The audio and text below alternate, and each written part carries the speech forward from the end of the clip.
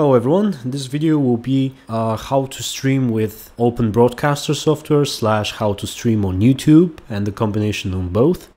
Basically I'm going to show you how to use Open Broadcaster to stream live on YouTube.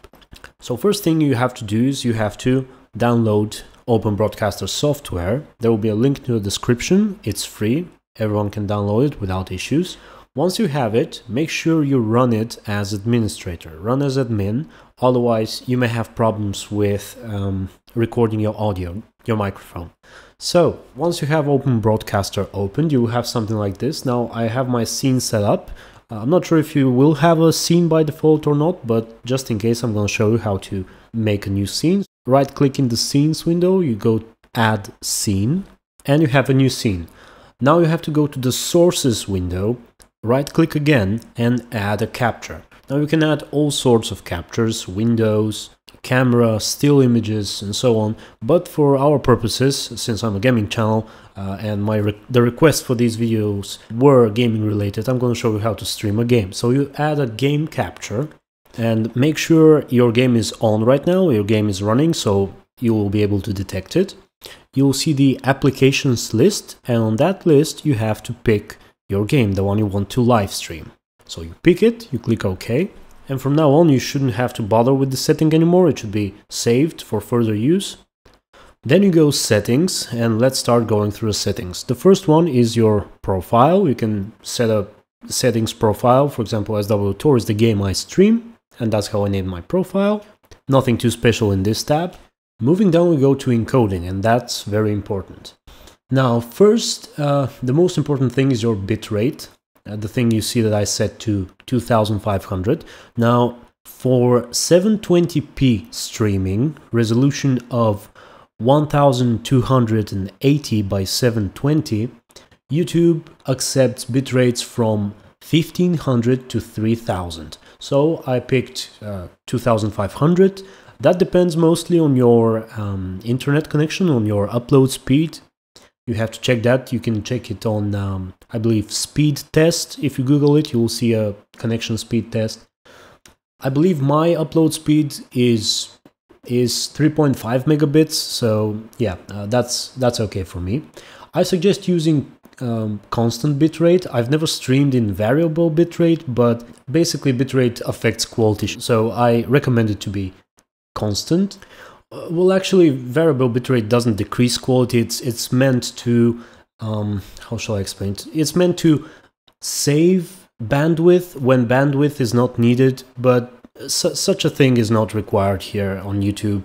If you have the connection speed, just set a value that is lower than that and go with it, and go with constant. Enable constant bitrate padding, you enable that too. I believe you should disable that if you change bitrates midway through streaming, but I don't know why you would want to do that. Audio encoding, you can leave it as I set it. It should be okay like that. Moving down to broadcasting settings, here you can use to which service you want to stream, for example Twitch, YouTube and so on. Now for the purpose of this video we're going to leave it on YouTube and stream to YouTube. On server, pick the primary YouTube server. Play path stream key, we're going to leave that for now, we're going to come back to it later. Moving on down, you can set the settings as I did. Start and stop stream hotkey, you don't really need that. You can use it from, you can use a button that is on the main window of Open Broadcaster, so I don't set them in case I accidentally hit them and stop the stream. Moving on to video, here you set your resolution, the resolution that you're streaming. Now keep in mind that it doesn't have to be the resolution of your monitor, it could be proportionally lower. For example, my monitor's resolution is 1920 by 1080, but I can scale it down to proportionally to 1280 by 720. And why I'm streaming in the lower resolution? Because my upload speed is not high enough to support bitrates required to stream such high resolution in good quality. And also my computer is not powerful enough to encode such high resolution in real time, because that's what live streaming is. You're doing real-time encoding, like real-time rendering basically. So if you have a 16 by 9 monitor, such as 920 by 1080, I suggest leaving it like that and just playing normally and everything will be alright. And if you have other aspect ratio monitor, I recommend setting it to windowed mode, setting your game to windowed mode and setting that exact resolution or proportionally higher. Now, I don't use the downscale. I guess the downscale would be, it will be the same if I set my normal resolution at custom and then set it to downscale to that, but I don't know, I just don't use it. Now keep in mind that if you set lower resolution like I did, your game actually plays at normal resolution. The way you see your game on your computer, it plays normally. It doesn't play on the lower resolution. Now, frames per second, I believe YouTube is restricted to either 30 or 35 frames per second. I picked 25 because Star Wars: The Old Republic doesn't really require that much frames per second, doesn't have so much motion, and lower FPS makes higher quality for the same bitrate. If I am to explain it in a simple way, bitrate is the amount of data you transfer, and that's the main thing that determines video quality. The amount of data used to encode each frame determines the quality of that frame. The higher the data, the higher the quality. And so if you stream with a certain bitrate and you compare a stream with that bitrate of the same thing with 60 frames and with 30 frames, the one with 30 frames will have higher bits per frame and therefore higher quality. So I think 25 bits per second, 25 frames per second, at least for Star Wars: The Old Republic is a good value. Okay, moving down to audio, you have to pick your audio device and your recording device. They will be, if you're using non-USB devices, like non-USB microphone and speakers, they will most likely be the default one. But if your speakers and microphone are USB, you may have to pick the exact device. For example, my microphone is USB, so I picked my microphone. You can set your push-to-talk key, you can set mute keys, and so on. On the bottom, you can set boost. I recommend setting it to 1, which is the lowest value. That is, if you don't want artificial increase of your volume.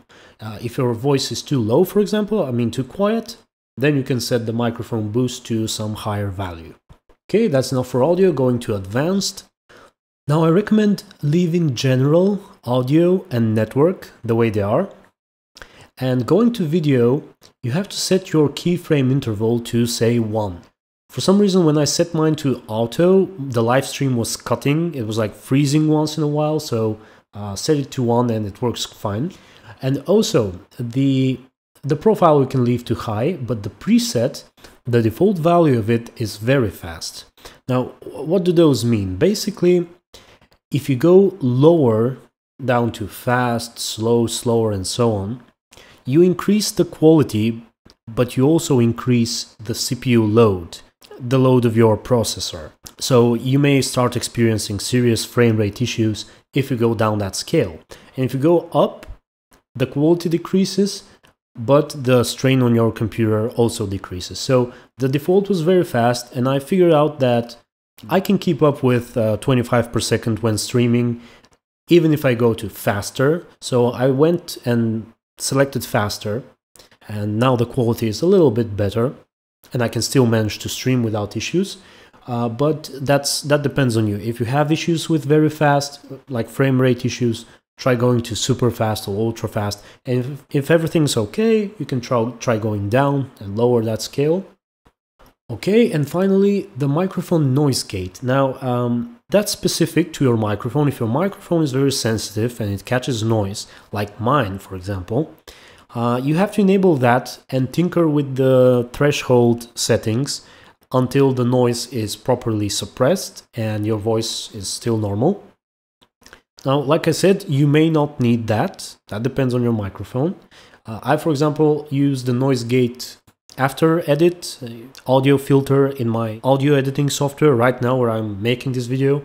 And I'm using it also on live streams, but you may not need to use that. So that depends on your microphone. You should play with it and see what's the best value for your purpose. And now we're moving on to YouTube.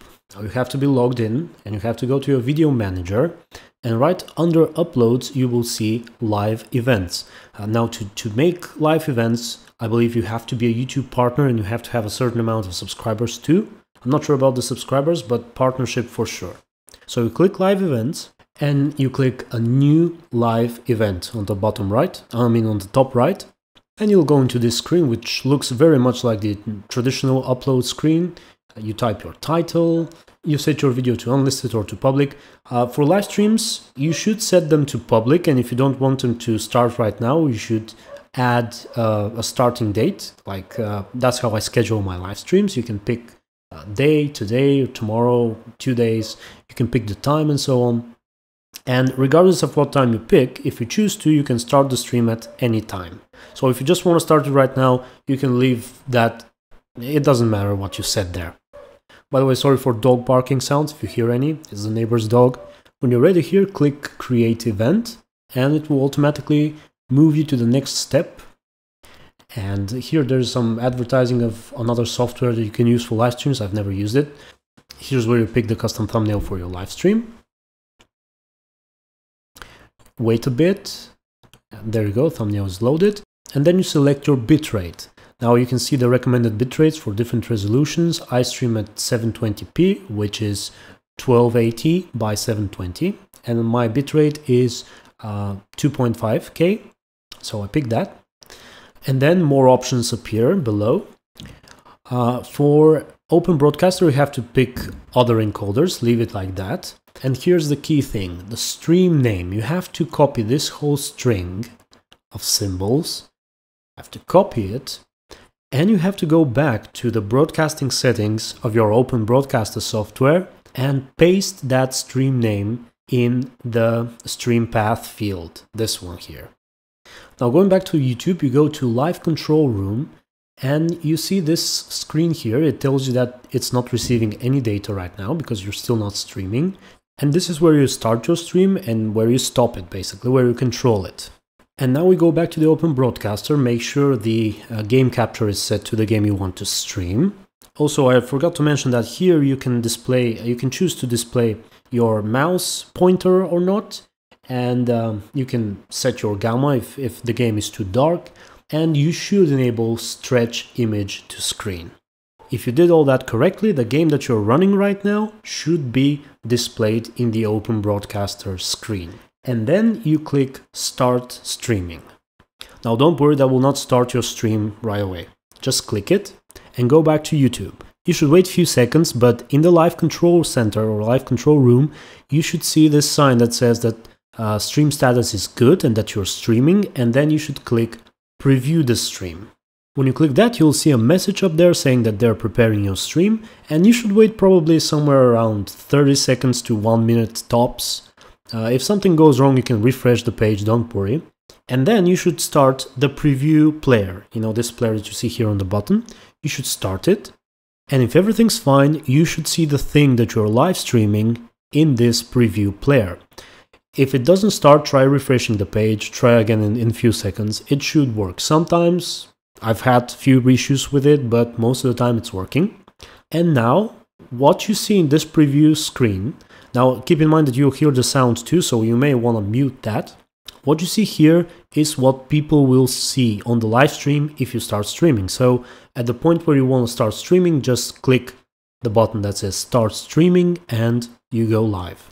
You click Start Streaming and you should see those messages and a red button that now says Stop Streaming and a sign that you are live. And on that same page, on the top right corner, you can see Watch on Live page.